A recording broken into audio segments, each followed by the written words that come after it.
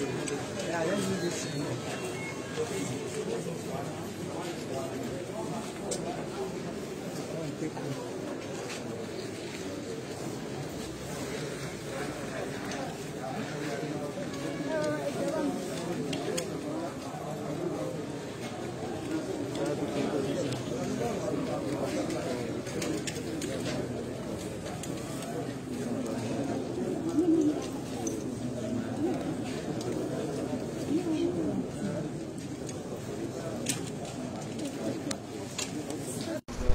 ẹ̀yin olólùfẹ́ BBC News Yorùbá a ṣì wà ní ilé ẹjọ́ májísírèètì ní Yaba nílùú Èkó báyìí níbi tí wọ́n ti bẹ̀rẹ̀ ìgbẹ́jọ́ gbajúgbajà òṣèré tíátà Yorùbá ìyẹn bàbá Ijesha.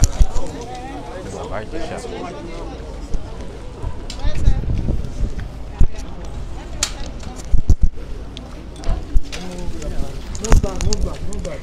The cameraman, please. Yeah, we're ready. Okay. For record purpose, can you introduce yourself? Are you sorry? Oh, well, we are and my learned colleague, we are counsel for James, aka Baba Ijesha. Okay, so what was the judgment today? Well, the version of the case today, the case, we are told this morning that they were arranging magistrate court, and so we have to be here this morning. And yesterday we made application for bail because, as you can see, his health has really deteriorated. And the DPP, Ministry of Justice, NBA, and the police, the process of the congestion of courts. The judiciary staff, were on strike for so long, and that now made the prison cells to be really jam-packed. So the Lagos State now took the initiative of decongesting the courts. So my client was a beneficiary of that gesture when it was granted bail then on the 17th of May 2021. But unfortunately, the bail condition, part of which were met because we asked to pay a bail bond in the sum of 500,000 naira to the court registry account, which we did. Then the second bail condition was a blood relation of fees, so that was readily available. But the third condition is the minimum of level 16 officer from Lagos State Civil Service has been the problem. Because of the controversial nature of the case, the case, the defendant had been so much sort of demonized or castigated, or if not convicted, in the court of social media, as you all know. So this kept some of the intending shorties away. Then two of them too, they backed out at the point of obtaining letter from chief of staff, from head of service office, because 16 of what is like talking of deputy director upwards. So they are scared of the government involvement, where they have that opinion or impression, we don't know, but they believe that government has an hand in the travail of our client. So many of them backed out too, eventually, because they said they don't want their retirement benefit and whatever to be jeopardized, since they are getting close to their retirement. So this has now been a problem for us. We have been on it for so long. We have tried our best, and it's so difficult to meet that big condition. And despite the fact that the DPP representative came to court to inform the court that they had filed information at their court, we still made bold to make application for bail, because you can see his condition, where he's living, then the way that he's so depreciated and whatever. So that's the reason why we made that application. But we knew as well, that the court... The sitting today, has it been granted bail? And I heard about no, it was not. The case being handed over to the High Court. Yes. That is the premise upon which the bail was refused there. because the information we had is that information has been filed at the High Court, and that has necessarily robbed the court here of jurisdiction in the matter, and that's why the court has chosen to grant bail. Thank you very much. Ní Yorùbá. Your name once again, sir. Kayode Olabiran. Ní Yorùbá. Kayode Olabiran lórúkọ mi. Kejì mi ta jọ appear. Jane Ogunbiyi Oluwaseyi. Kí ló ṣẹlẹ̀ nínú ìgbẹ́jọ́ Ọlárẹ̀wájú Omiyinka Court? Nǹkan tó ṣẹlẹ̀ ni pé àárọ̀ ìlọ sọ fún àgbà message I think yesterday night, very late yesterday night. Ó pẹ́ lálẹ́ àná lọ́pẹ́ wá pé kéèsì wọ́n máa gbé ìgbẹ́jọ́ wá sí láyéwá ní magistrate court láàárọ̀ ìlú. So pàtàkì wá sí magistrate court náà ni. Báwo ni ìgbẹ́jọ́ náà ṣe wá lọ báyìí?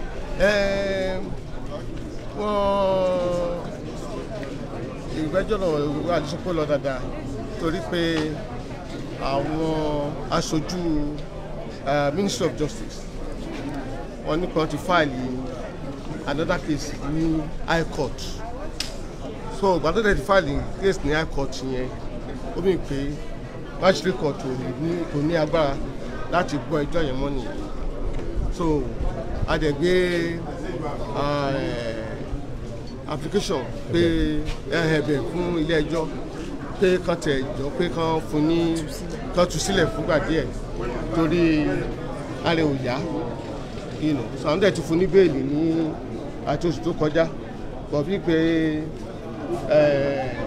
wọ́n fẹ́ ẹni tí wọ́n fẹ́ òṣìṣẹ́ ìjọba tó ga ó pẹ̀lú condition tó fún wa so yẹn ni ò jẹ́ kó ti ká ní pé àti bí gbogbo nǹkan tó ń béèrè ó yẹ kó ti jáde láti ọjọ́ yìí so kọ́ ló ṣẹlẹ̀.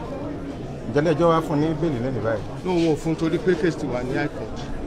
Ó dà pé ló máa ṣẹlẹ̀ báyìí kí ni ìgbésẹ̀ tó kàn fún yín? Ìgbésẹ̀ tó kàn báyìí ni pé High Court náà la máa lọ so kọ́lọ̀ nǹkan jẹ́ kán tètè gbé wá sí High Court tó bá gbé wá sí High Court ń sìn àwa tún gbé application wá fún bẹ́ẹ̀lì. Kódà ọjọ́ wo ni wọ́n ní pé ó máa bẹ̀rẹ̀ ẹjọ́ ẹ̀ ní High Court? ní wọ́n sẹ́yìn wọ́n ti fún wa ní. Wọ́n ti sọ ọjọ́ tí. Kódà ẹ kúṣẹ́. Ọ̀rọ̀ ni ẹ gbọ́ yẹn láti ẹnu agbẹjọ́rò àfúrásì ìyẹn Omiyinka tí ọ̀pọ̀ èèyàn mọ̀ sí bàbá Ìjẹ̀ṣà lórí ibi ọ̀rọ̀ dé dúró lórí ìgbẹ́jọ́ àfúrásì ọ̀hún lórí ẹ̀sùn tí wọ́n fi kàn án.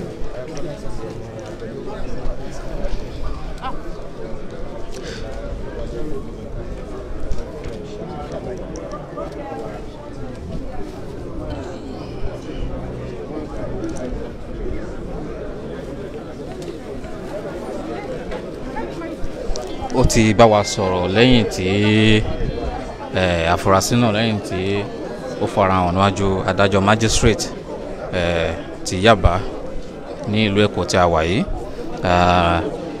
Wọ́n agbẹjọ́rò ìjọba àti agbẹjọ́rò ẹni tí wọ́n fẹ̀sùn kàn náà ni wọ́n jọ fọ̀rọ̀ jomitoro ọ̀rọ̀. Àwọn méjèèjì dẹ̀ sọ ọ̀rọ̀ tó wà lẹ́nu wọn.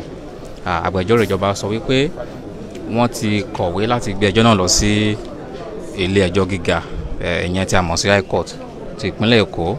Ṣùgbọ́n agbẹjọ́rò bàbá Ìjẹ̀ṣà òun náà sọ fún adájọ́ magistrate náà pé ara oníbàárà wọn ò dá. Ó ní àsìkò tó lò ní àhámọ́ tí wọ́n fi sí ó ní kò jẹ́ kó gbádùn dáadáa. Nítorí náà ó ní kí adájọ́ ní kó jọ kó jàre kó tú oníbàárà wọn sílẹ̀. Ṣùgbọ́n adájọ́ sọ pé níwọ̀n ìgbà tí wọ́n ti níwọ̀n ìgbà tí agbẹjọ́rò ìjọba tó ti kọ̀wé pé kí wọ́n gbé ẹjọ́ náà lọ sí ilé ẹjọ́ gíga ó ní ilé ẹjọ́ gíga náà ni wọ́n máa gbé ẹjọ́ ọ̀hún lọ báyìí.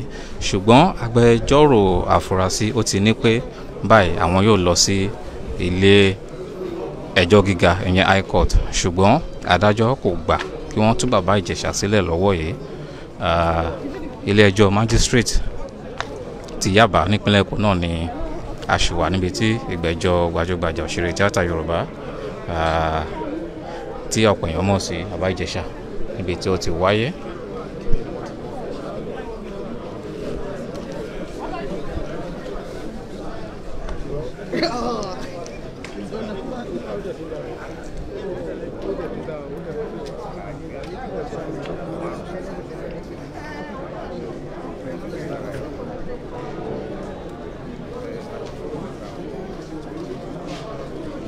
fún àǹfààní gbogbo ẹni tẹ́ bá ṣẹ̀ṣẹ̀ ń darapọ̀ mọ́ wa lórí ìkànnì BBC News Yorùbá, ilé ẹjọ́ magistrate ní Yaba nípìn ìlú Èkó òun náà ni a wà báyìí níbi tí ìgbẹ́jọ́ gbajúgbajà òṣèré tíátà Yorùbá bàbá Ijesha níbi tó ti wáyé ṣáájú. Ṣùgbọ́n ọ̀pọ̀lọpọ̀ ló ń lérò pé ló ń wo bí tẹjọ́ náà máa yọrí sí, ṣùgbọ́n lọ́wọ́ yìí adájọ́ magistrate ti sọ pé kí wọ́n gbé ẹjọ́ ọ̀hún lọ sí ilé ẹjọ́ gíga. Agbẹjọ́rò àfúrásì ó sì sọ fún wa wípé àwọn ò tí ì lè sọ ìgbà tí ìgbẹ́jọ́ náà ìgbà tí yóò bẹ̀rẹ̀. Báyìí tẹ́ bá wo ojú ẹ̀rọ ìbáraẹnisọ̀rọ̀ ojú ẹ̀rọ ìléwọ́ yín ẹ ó rí àfúrásì àti ọ̀kan lára àwọn gbajúgbajà òṣèré tíátà Yorùbá yẹn ọ̀gbẹ́ni Yomi Fábíyì níbi tí wọ́n ti ń fọ̀rọ̀ jomitoro ọ̀rọ̀ lórí ibi tí ọ̀rọ̀ náà dé àti ibi tí ó ṣe ṣe kí ọ̀rọ̀ ọ̀hún kí ó yọrí sí. A ṣì wà nílé ẹjọ́.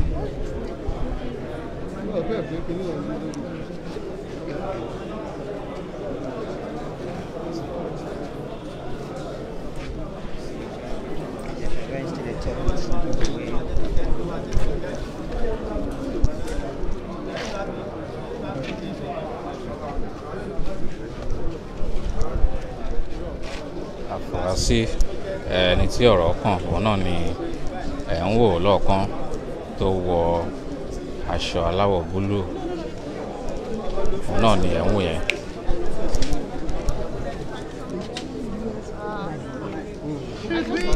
Okay, clarify something before. We won't ask you any question. You'll be the one to you were saying you want to clarify. I just want to make clarification. So yeah, we're not. Yes, truly. Your record purpose, can you introduce yourself? Okay, I am Kadozo Yetunde, the Superintendent of Police, the officer in charge of Lagos Section, Nigerian Police, Lagos State Command. Mr. Larewaju Omeyinka was actually granted bail during the Johnson strike, and based on the condition given, he couldn't meet up the condition and he was properly charged today. And I believe the court has granted, the court has stated all, and the court has already said because the case is already filed before the High Court, and DPP has already taken over the case from the police. So presently, we have handed over to the DPP, so the case is before the DPP. There is nothing involving the police again on the matter, so the case is left for the DPP to handle. That's it. I already mentioned my name. Okay, Kadozo Yetunde is Superintendent of Police.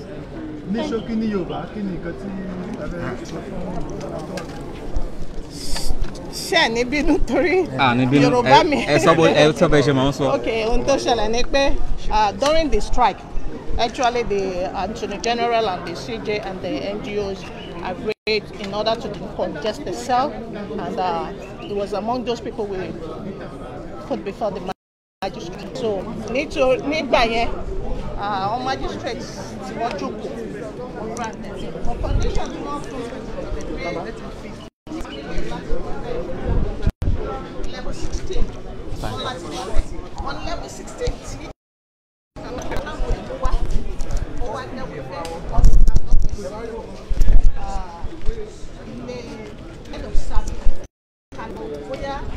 level 16, level 16. Head of service, they reply when we pay any so we have it to do.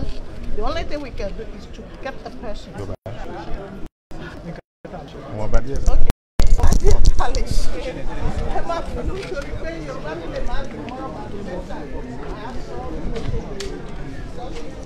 So wọ́n ṣe pé bóyá ẹjọ́ ọlọ́pàá ó ti di ẹjọ́ ìjọba.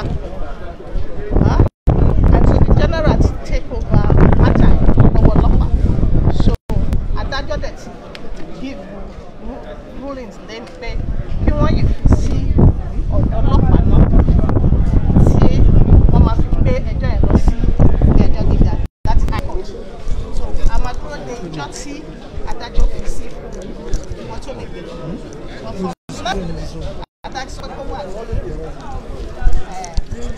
àpáta pàtì So ọ̀tọ̀ wa ló máa wà títí ìjọ tí adájọ́ ṣọ́tí. Okay, my name is orúkọ mi ni Yetunde Kadozo, a superintendent of police, the OC Legal Lagos State Commerce, Nigerian Police Force. Thank you very much. Thank you very much, madam. Thank you. Mr. Yomi, Charlie, bá yín sọ̀rọ̀. Àbẹ́ ká sọ̀rọ̀ pé ká tó wọ kóòtù nìyẹn. Àti wọlé ẹjọ́ àti jáde. Kílẹ̀ lè sọ fún wa nípa ìgbẹ́jọ́ tó wáyé lẹ́nu. Ẹ̀wọ̀n báwọn òyìnbó tó máa ń sọ ọ́nù kóòtù yẹn ó máa ń nípọn. Àmọ́ nǹkan tẹ́mi kọ́ rèé ni pé, like I said, ilé ẹjọ́ is the last hope for the common man. And tẹ́ bá wò dáadáa, ẹ jẹ́ ká bára wa sòótọ́ ọ̀rọ̀ ní orílẹ̀-èdè ìlú wa. Tó bá jẹ́ àjòjì ni wọ́n fi irú ẹ̀sùn yìí kàn. Ǹjẹ́ ṣé kò ní ní ẹ̀tọ́ àti sọ ti pàtì tẹ̀? Ṣé by now kò ní ní ẹ̀tọ́ láti ní at least that temporary freedom until he is adjudged innocent? If tí a bá ń fi irú nǹkan báyìí hàn sí gbogbo àgbáyé pé nǹkan tá à ń ṣe fún àwọn ọmọ tó jọmọ olúwa ará àta ò ní wá. Ẹ bá gbogbo adára kò sẹ́ni tó lọ́rẹ̀ẹ́ Senegal, lọ́rẹ̀ẹ́ Kenya, àwọn wá. We have been isolated as a people because àwọn kan máa ń rò pé àwọn ò ní tẹ̀lé rule of law, àwọn máa lo agbára tiwọn láti fi sentiment kan lọ́ fi ń ṣẹjọ́. Ignorance is not an excuse under the law. Kò tí yẹn tẹ́yìn ò bá dẹ̀ ṣọ́ra ní tẹ́ bá ti ń sọ pé ẹ fẹ́ lo fair hearing tẹ́ abuse human rights ẹ lè dispense justice. And ẹ má gbàgbé pé ọ̀tọ̀ ni kéèsì tó bá dórí social media, ọ̀tọ̀ ni kéèsì tó bá lọ court. We have to be careful and understand that the only way we can achieve peace and progress is to allow for the rule of law, human rights. Tẹ́ bá ti yọ human rights kúrò nínú àwọn ìlú America, London, Germany, Canada, ìlú yẹn ti padà di 7th world country. Tá bá fẹ́ tẹ̀síwájú, tẹ́ fẹ́ dá Nàìjíríà padà, ẹ yọ emotions kúrò torí tẹ́ bá sọ pé okay, come fún ẹni bail. Bail does not actually mean you are innocent.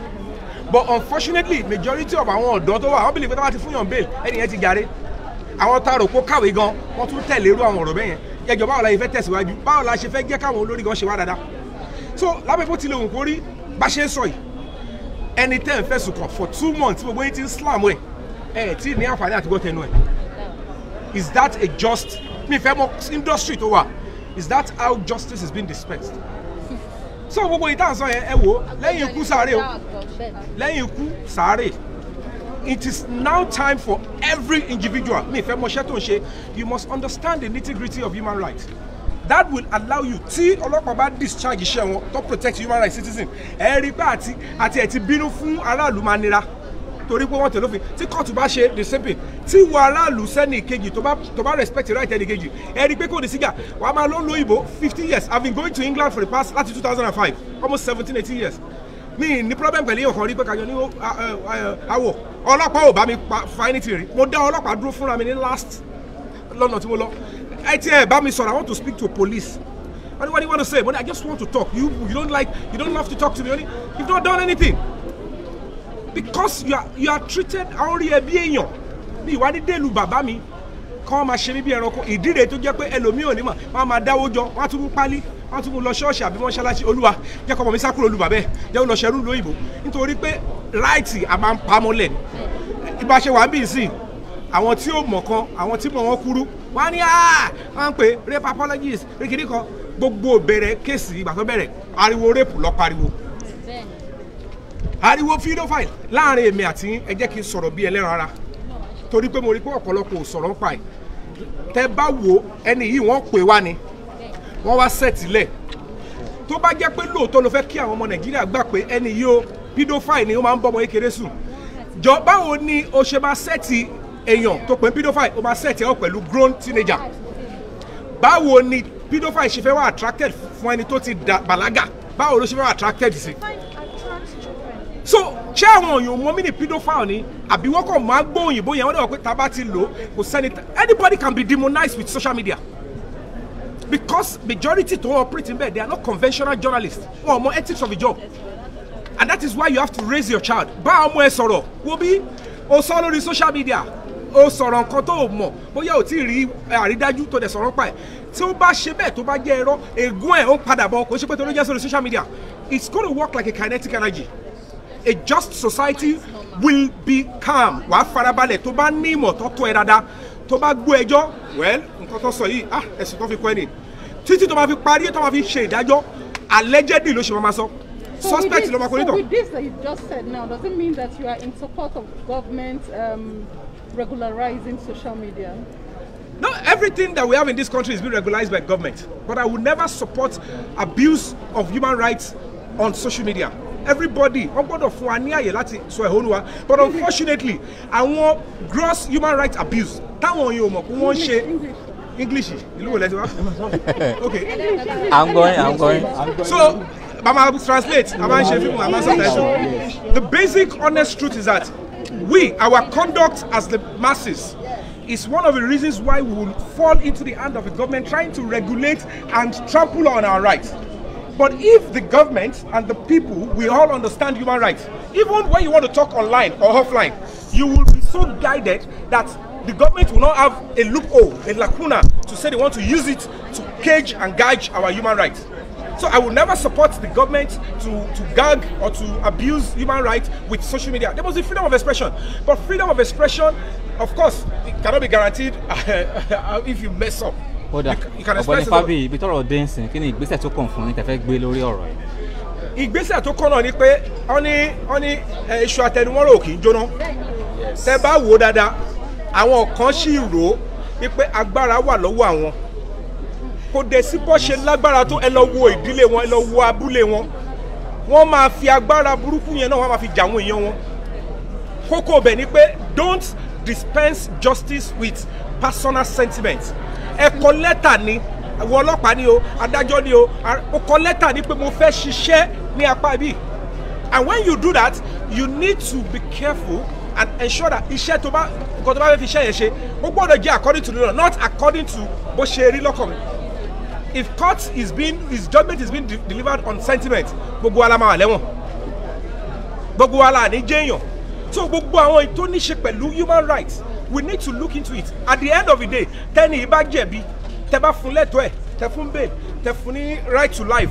He has right to life. Gbogbo àwọn kò mí ìpè tó bá ti wá tẹ́ni bá déwájú arábáká tó bá jẹ̀bi wọn ní sọ kó jẹ̀bi. Kí wá ló wá ń kọ́ wa lójú ta ọkọ̀ fẹ́ ṣèdájọ́ fún kọ́ tó ṣe ìdájọ́. Ibi tẹ́mi ń lọ nìyẹn because nígbà tẹ́ bá ti sọ̀yàn tẹ́ ti sọ di ẹranko tẹ́ ti ṣe mọ́kùmọ́kù báwo lẹ ṣe wá fẹ́ wá ṣèdájọ́? Who are you as an individual? Lẹ́yìn tó ti lo òfin ní ọ̀nà kejì tó fi ṣe ìkà ó ṣètò wá fẹ́ fi òfin ó fẹ́ ṣe lọ́nà tó tọ́ ẹ jọ̀ọ́, is that not counterproductive? Thank you very much. All right. Okay, I really do.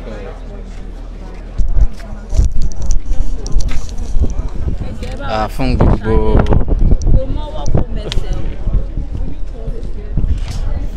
so far so good. I have not spoken to the media. Mo ti sọ̀rọ̀ sí media. Kí lórúkọ yín? Orúkọ mi ni Ewatomilola Ayeni. And the person in question, ẹ̀gbọ́n mi ni. And lásìgbà tí ọ̀rọ̀ ti ṣẹlẹ̀, mi ò tí wá sórí social media. No, ọkùnrin. Ìyẹn Bàbá Ijesha. Àbúrò Bàbá Ijesha ni. Àbúrò Bàbá Ijesha ni mi. What does that mean? Ewatomilola lórúkọ mi. Ewatomilola kí ni? Ayeni. Okay. Yeah, I'm a niece to him. Oh, okay. So ẹ jọ̀ọ́, mi ò tí sọ̀rọ̀ lórí social media. Gbogbo àwọn tó mi ò ready àti dárúkọ. But nǹkan tẹ́mi mọ̀ ni wípé ẹ̀san máa ké o. Ẹ̀san máa ké. Àwọn ìjọba dẹ̀kẹ̀dẹ̀rẹ̀ kan gbìyànjú kí ẹlẹ́ṣẹ̀ kó má kú sípò ìkà. Because agbẹ́jọ́ ẹnìkan dá àgbò òṣìkà ni. Kí ẹlẹ́ṣẹ̀ kó má kú sípò òṣìkà torí nǹkan tí ó ṣẹlẹ̀ yìí kò mọwọ́ kò mẹsẹ̀. Káwo náà kí yóò gbéyàn pé lágbájá wa ẹ̀dẹ̀ sẹ́ẹ̀tì kámẹ́rà. Gbogbo nǹkan tẹ́ ti ní pé kọ́mọ yẹn ṣe ni ó ń ṣe. Fún ẹni yìí lórí ọ̀fẹ́ àti ẹ̀ ti sọ̀rọ̀ kẹ́ ẹ gbọ́ títí ẹ̀. Ó wà ń bẹ̀ nísìn ara ẹ̀ ò yá. Kò ní freedom, kò lè jáde. He can't do anything, it's just useless. The family too are useless, we can't do anything. Because we cannot leave our family to be in pain and we are happy. Kò possible. Ògbóná ilé wa nìyẹn kò dẹ̀ gbọ́dọ̀ wo. Mi ò ready àti dárúkọ anybody. I am not ready to mention name and I'm not going to mention name. But this person, tó bá yẹ pé ní tòótọ́, ní pé Ìjẹ̀ṣà ṣe nǹkan tó ṣe, ìyá ìyàwó ẹ̀ wà ń bíbá, ìyá ìyàwó ò ní support ẹ̀ o. defilement náà pariwo 7 years ago tí gbogbo èèyàn bá mọ nǹkan tó ṣẹlẹ̀ sí Ìjẹ̀ṣà tí àwa ẹbí ò lè sọ síta ṣùgbọ́n tẹ bá ṣe ríyàn pé wàṣọ tẹ̀ ń rí nínú fíìmù ẹ̀rọ pé ó ń live perfect life. ìyọ̀ mélòó la fẹ́ lọ máa rojọ́ tèmi fún pé báyìí ni tó ṣe ṣẹlẹ̀ báyìí ló ṣe ṣẹlẹ̀ tá la fẹ́ ro tiwa fún. So these things has been happening that we have been keeping it in the family thing and you decide to bring it to the public and we are ready.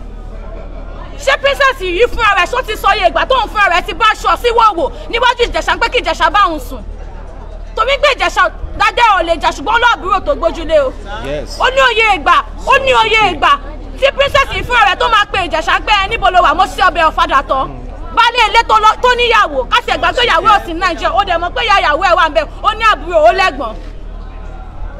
You claim to be a friend to somebody and you are also the enemy. Why are you a friend enemy to him? You said this person is your friend. You said you helped him. You said you this. Nígbà tí Ìjẹ̀ṣà lọ ṣe WAEC. Ṣé mo bí sí Ìjẹ̀ṣà ti ṣe WAEC? Torí you came to the social media and said ṣé ẹ̀ṣẹ̀ ni pé o help ẹ lọ sí school. When Ìjẹ̀ṣà did WAEC, I drove him down to where he did his WAEC in Ikorodu. And you are claiming as if Ìjẹ̀ṣà depend on you. Please, I am begging the social media. I am begging the entire Nigeria. I am begging the government. Gbogbo ìjọba ni mo bẹ̀. Kọjọ. Kí wọ́n jẹ́ ká fi ọwọ́ ká fi wo kíní ìdára ká farabalẹ̀ ká wo ẹ̀ṣẹ̀ yìí pé Ìjẹ̀ṣà kò lọ́wọ́ kò lẹ́sẹ̀ ní nǹkan tó fi ṣe. Okay, when you Bayomi said earlier, when you call somebody a pedophile, you should understand pé ẹni yìí ọmọ kékeré nìkan ló máa interest ẹ̀. Yes. Not àgbàlagbà. I have lived with him all my life. Kò dẹ̀ fọwọ́ kàn mí rí. At least I'm a distant family to him. He could say we are not born of the same father and the same mother and he should abuse me. But he never did so. He made me who I am today. I am who I am because of God and because of him. So tó bá yẹ pé èèyàn tó ń bá ọmọ kékeré sùn ni àbí nǹkan ṣe kíní kan á ti máa gbọ́ ìròyìn ẹ̀. But tó yí pé wájú kíkẹ́ wọ́n fẹ́ tarnish image. Ṣé ti bá Ìjẹ̀ṣà sọ̀rọ̀ báwo ni wọ́n ṣe ń tọ́jú wọn sí níbi tí wọ́n fi wọ́n sí láàmú? Kò síyàn tí ó ní ìtọ́jú nínú àhámọ́ torí kò ń ṣe lè bàbá ẹ̀ kò dẹ̀ ṣe lé ẹ̀. Kò síyàn tó máa tì mọ́nú ilé tínú ẹ̀ máa dùn. Abọ́sibọ́sí pé kò rí ìta kò rọrùn kò rí anything. Ó kàn ń gbé bí ẹranko tó fi ajá gan tíyàn bá tọ́jú ajá sínú cage tó bá tó time kan yàn á free ẹ̀ pé ó yá ṣeré play around. Not to talk of a human being who has the right to freedom. You said something the other time that even Princess herself at numerous times has... Yes, and I will say it even to her front. Okay, tell me. Numerous times she has offed herself. Princess herself, Princess Adebisi, the comedian you know, has off her clothes that Ijesha to have sex with her. So because you said Ijesha refused you because he's a married man, you now said you are going to show him. The other day, lọ́jọ́ náà, Yorùbá officer, máa fi ayé wọn ẹ̀, ṣé bó ti fa ayé wọn sí? Kóhun náà kó má kú mọ́. Òun fúnra rẹ̀ náà tó lóun fẹ́ fayé wọn sí kóhun náà má kú mọ́. Ṣùgbọ́n àtìyàn tó jẹ́ àtìyàn tí ò mọ̀ nípa ẹ̀. Ọlọ́run má jẹ́ kẹ́ lòmíì kó san ìkọ̀kọ̀ gbọ́dọ̀ ṣe láre. Ìkọ̀kọ̀ gbọ́dọ̀ ṣe Ìjẹ̀ṣà. Torí gbogbo eré tí wọ́n sá, wọ́n grant ẹ̀ bẹ́ẹ̀ ẹ̀ jẹ́ kó rí àyè jáde. Ìgbésẹ̀ wo ni ó kàn tẹ́ fẹ́ gbé pẹ̀lú ìtìlẹ́jọ́? Kò sí ìgbésẹ̀ kankan tá a fẹ́ gbé jù ni pé kí àwọn ìjọba kí wọ́n fi ojú ṣùnùkùn wo ọ̀rọ̀ yìí kí wọ́n dẹ̀ dájọ́ tó yẹ àti tó péye kí wọ́n gbọ́ lẹ́nu ọ̀tún kọ́ gbọ́ lẹ́nu òsì torí láti oṣù méjì tí nǹkan yìí ti ṣẹlẹ̀ kò síyàn tó gbọ́ ha lẹ́nu ọmọ lẹ́nu ìyàn tí nǹkan ṣẹlẹ̀ sí ọmọ tí adé ń sọ yìí náà fẹnu ara ẹ̀ sọ wípé Ìjẹ̀ṣà ò bá òun sùn kí lè ta wá ń dì í mú. Please, your name once again. My name is Ewatomilola.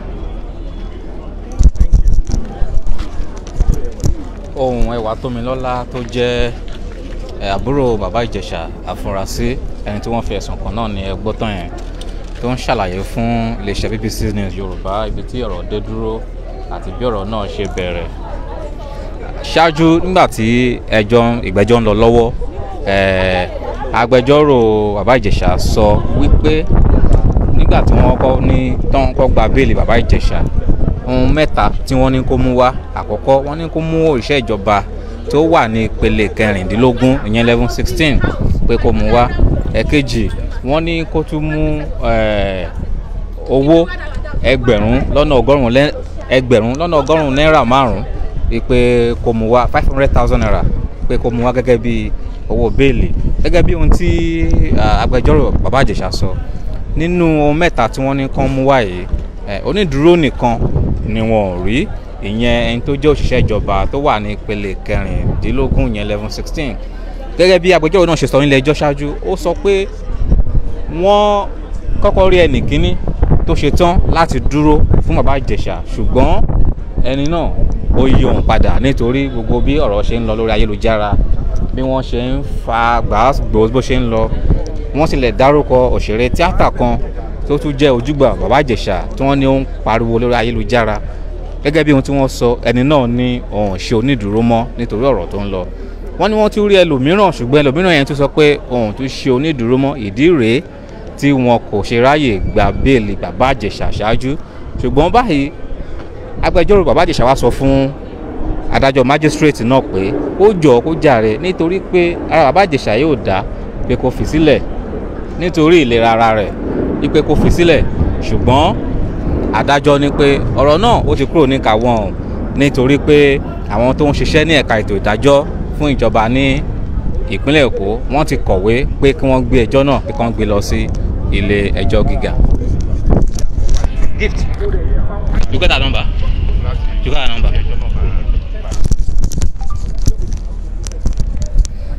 A ṣì wà ní ilé ẹjọ́ báyìí níta tí ń mú bó ṣe ń lọ wá fún yín lórí ọ̀rọ̀ bàbá Ìjẹ̀ṣà ọkọ̀ bọ̀gìnì ọlọ́pàá RRS rocket tí ẹ̀ ń wò yìí òun náà ni wọ́n kọ́kọ́ fi gbé bàbá Ìjẹ̀ṣà wá sí ilé ẹjọ́ ṣáájú òun àti àwọn afurasí mìíràn tí wọ́n wá jẹ́jọ́ lórí onírúurú ẹ̀sùn gẹ́gẹ́ bí ohun tí a mọ̀ ṣáájú adájọ́ májísírèètì ní Yaba níbi tí a wà yìí ti sọ pé àwọn ò tí ì lè fi bàbá Ìjẹ̀ṣà sílẹ̀ lọ́wọ́ yìí o nítorí pé ẹjọ́ náà wọ́n ti fẹ́ gbé lọ sí ilé ẹjọ́ gíga ti ìlú Èkó nítorí náà ó ní kò sí ní ìkáwọ́ òun láti fi sílẹ̀ ṣùgbọ́n ó fi kún pé níbi tí wọ́n máa lọ fi sí ní àhámọ́ ọlọ́pàá ní pàǹtí wípé kí wọ́n rí dájú pé wọ́n fún un ní ààbò tó péye ó tún ní kán tó fún un ní ìtọ́jú tó péye bákan náà nítorí pé ọmọ Nàìjíríà ni àti pé kì í ṣe ẹranko àti pé níwọ̀n ìgbà tí ẹjọ́ ò tí ì sọ pé ó jẹ̀bi ẹ̀sùn tí wọ́n fi kàn án ó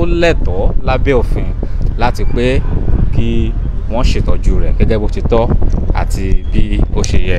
Iléeṣẹ́ BBC News Yorùbá ló ń jábọ̀ fún yín láti ilé ẹjọ́ magistrate ti Yaba ní ìlú Èkó níbi tí wọ́n gbé bàbá Ìjẹ̀ṣà wá níbi tí wọ́n ti bẹ̀rẹ̀ ìgbẹ́jọ́ rẹ̀ lórí ẹ̀sùn tí wọ́n fi kàn án wípé ó bá ọmọdé tí ò tí tọ́jọ́ orí rẹ̀ kò tí ì tó 18 wípé ó ní àṣepọ̀ lọ́nà àìtọ́.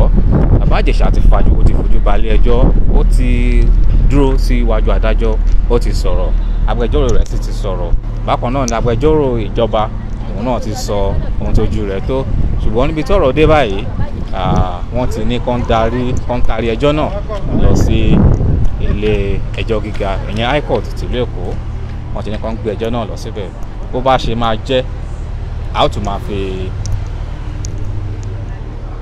tòyín létí bó bá ṣe máa jẹ́.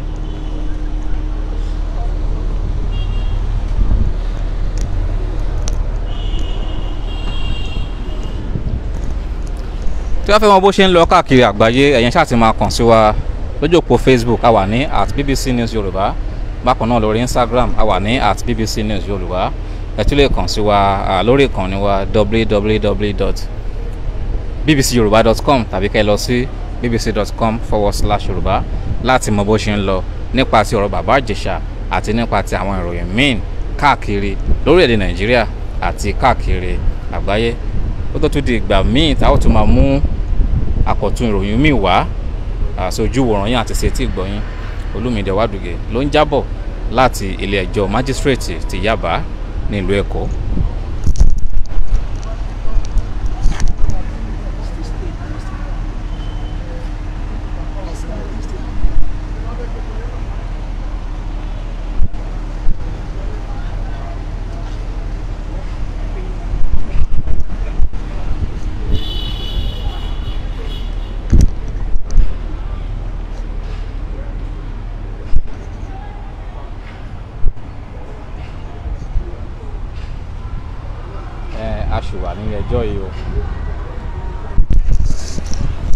A ṣì wà nílé ẹjọ́ yìí o ṣùgbọ́n à ń padà bọ̀.